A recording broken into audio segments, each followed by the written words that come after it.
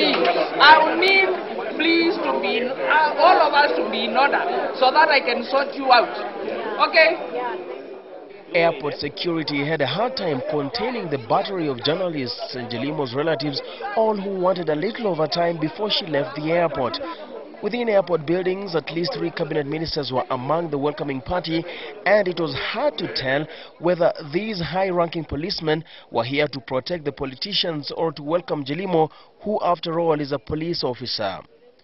All was calm as people craned necks to see her, and as soon as she appeared, some policemen became overzealous.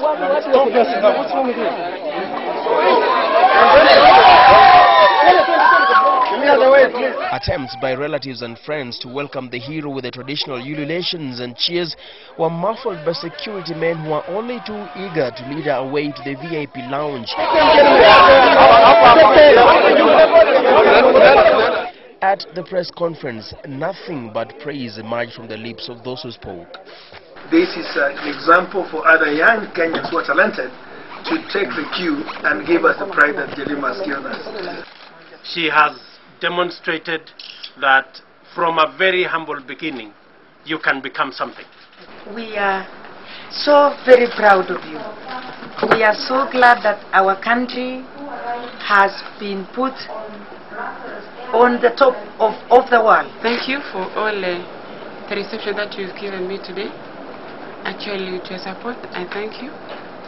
And because actually without your support, maybe we could not, as for myself, I could not have done my best. Her mother, Rhoda Chebet, declined to talk but agreed to hug her daughter for the camera. From there it was touch and go to the exit, where even more jubilant relatives and friends were waiting to do the customary jig with their hero. But what followed wasn't exactly what they expected. Unlike tradition, Jelimo was hurriedly given the traditional milk to sip,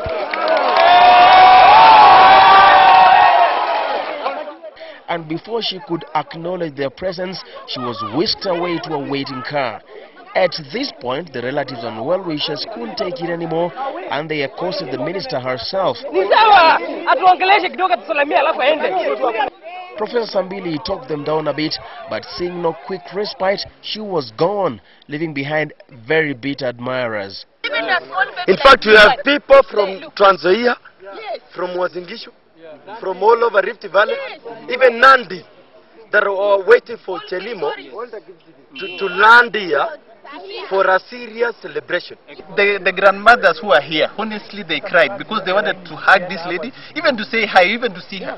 Pamela Jelimo's immense success on the track has given her instant fame worldwide and a VIP status in Kenya. But with the success comes the challenges and has left the government at a loss. Where do they draw the line between giving her VIP protection and letting her people celebrate her victory with her?